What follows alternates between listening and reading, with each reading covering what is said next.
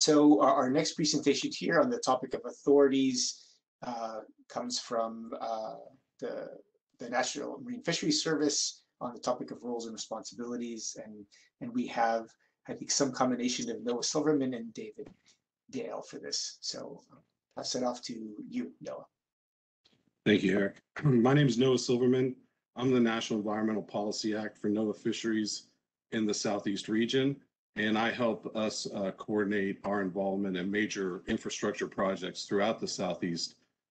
Between David, Dale, and myself, we will be tag teaming as the point of contact for this intergovernmental task force, and I plan to go over today our roles and responsibilities for offshore wind development in the Gulf. Next slide, please. So NOAA Fisheries, we work to fulfill our mission through science-based conservation and management and the promotion of healthy ecosystems. Next slide. In the Southeast region, our region, this is the geographical extent of the Southeast region. It covers 20,000 miles of coastline, 8 coastal states, 9 inland states, Puerto Rico, and the U.S. Virgin Islands. Our regional office, which is where the regulatory programs are housed, is based out of St. Petersburg. Next slide, please. Our Southeast Fisheries Science Center, which shares the same geographic extent as the regional office, is housed and based out of Miami. Next slide. Our roles and responsibilities related to offshore wind. NOAA Fisheries advises, comments, and provides conservation recommendations through NEPA, through Magnuson-Stevens Act, and Fish and Wildlife Coordination Act. We'll prepare a biological opinion for the Endangered Species Act, any incidental take authorizations under the Marine Mammal Protection Act, and play a role in interagency coordination under the FAST Act. Next slide, please.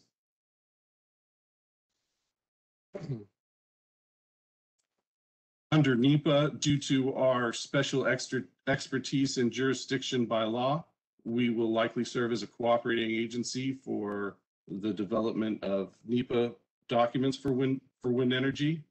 We will provide input on purpose and need, range of alternatives, and if applicable, may even be an adopting agency for any authorizations necessary under the MMPA. Next slide, please. Magnuson-Stevens Fisheries Conservation and Management Act is the signature act guiding the management of fisheries in federal waters. It created the Regional Fishery Management Councils. It focuses on maximum sustainable yield. NIM's strategic goals in implementing the Magnuson-Stevens Act include maximizing fisher opportunities while ensuring the sustainability of fisheries and fishing communities. To meet these goals for wind development, we need an understanding of impacts of wind projects to fishery resources, including fishing activities and fishing communities. And we plan to provide comments related to fisheries and fishing communities under the NEPA process. Next slide. The Magnuson-Stevens Act recognizes that habitat loss is one of the greatest long-term threats to commercial and recreational fisheries. To address these concerns, the Magnuson-Stevens Act established requirements for conserving essential fish habitat. Essential fish habitat is defined as waters and substrate necessary to fish for spawning, breeding, feeding, or growth to maturity. Essentially all habitat necessary for managed species to complete their life cycle. It includes both waters and substrate, not just the bottom habitats. It includes the water column, and it includes and it can include prey as a part of the essential feeding habitat. Next slide, please. Federal action agencies notify NOAA of the proposed activity that may adversely affect essential fish habitat. An adverse effect equals any action that reduces the quantity or quality of essential fish habitat. Consultation is initiated when a complete essential fish habitat assessment is submitted. For offshore wind, these actions are likely to be considered substantial and will likely require expanded consultation, which will be about 60 days, at which time NOAA Fisheries will provide an EFH conservation recommendation. Federal action agencies are required to respond to those recommendations within 30 days. Next slide, please. The Fish and Wildlife Coordination Act. Under the Fish and Wildlife Coordination Act, we work to protect, conserve, and enhance species and habitats for a wide range of aquatic resources, such as shellfish, diadromous species, and other commercially and recreationally important species that are not managed by the federal fishery management councils. Next slide, please.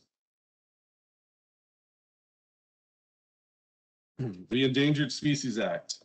Under Section 7, which is interagency cooperation, each federal agency shall ensure that any action authorized, funded, or carried out is not likely to jeopardize the continued existence of any endangered, threatened species or destroy or adversely modify their critical habitat. Section 9 of the Endangered Species Act prohibits the take of listed species. The Section 7 consultation process provides a means for an exemption from the Section 9 prohibitions through the issuance of an incidental take statement. Take under the Endangered Species Act is defined as to harm, harass, pursue, hunt, shoot, wound, kill, trap, capture, or collect, or attempt to engage in any such conduct. The Marine Mammal Protection Act and the Endangered Species Act do require coordination between the two acts.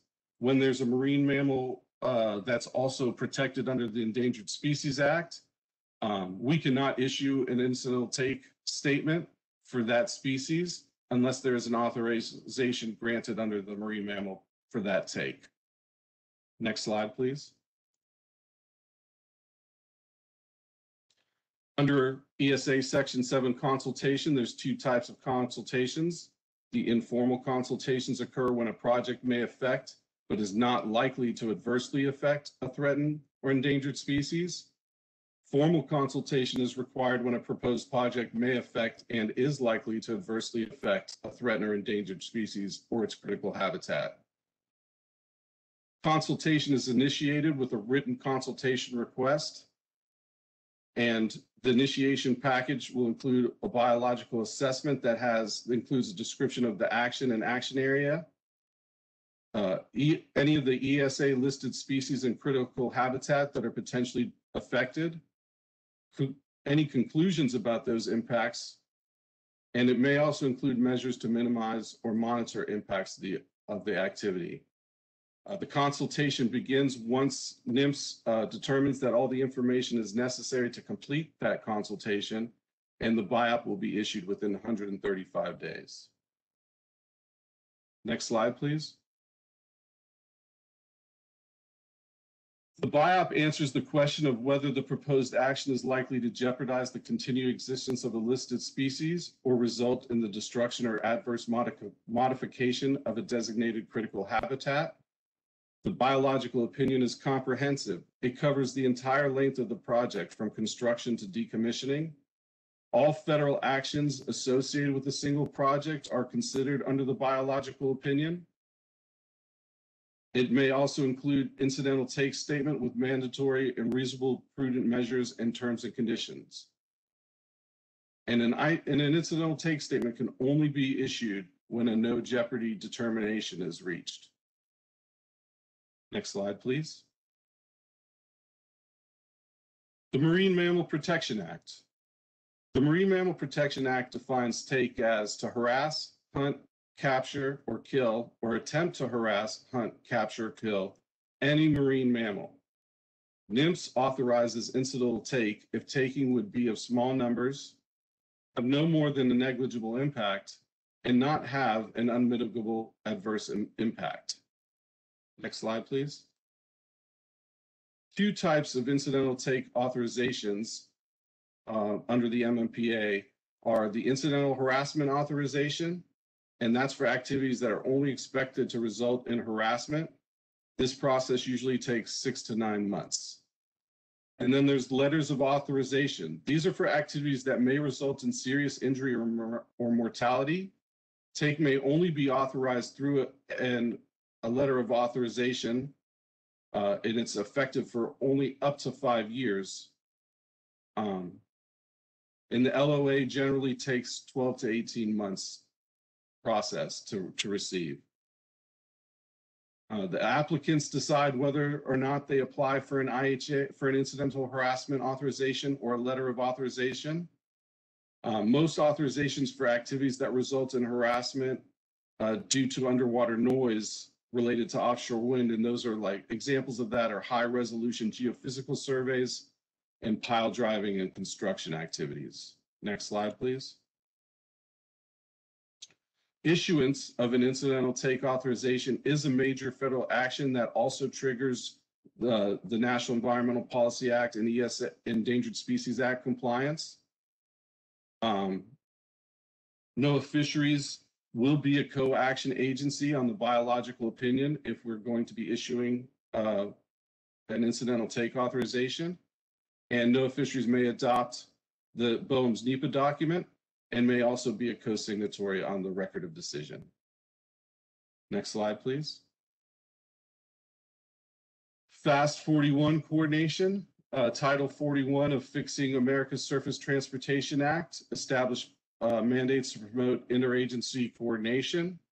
The lead federal agency must coordinate the development of a interagency coordinated project plan that outlines timelines for authorizations and consultations. The permitting timelines are posted to a public-facing website, the permitting dashboard. And our implementation of FAST 41 requires coordination across our divisions internally to ensure alignment of the Endangered Species Act, Essential Fish Habitat, and MMPA-related consultations. Next slide, please. And that's all I have. Thank you very much. Appreciate it.